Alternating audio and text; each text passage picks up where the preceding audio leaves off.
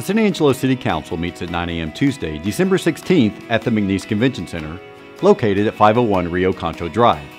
The meetings are open to the public and air live at cosatx.us/watch.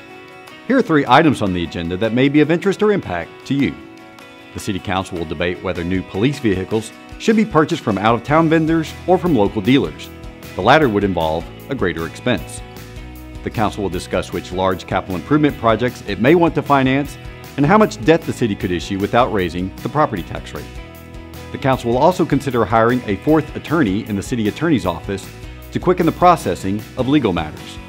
Follow us on Twitter during the meeting to find out what happens with these and other agenda items.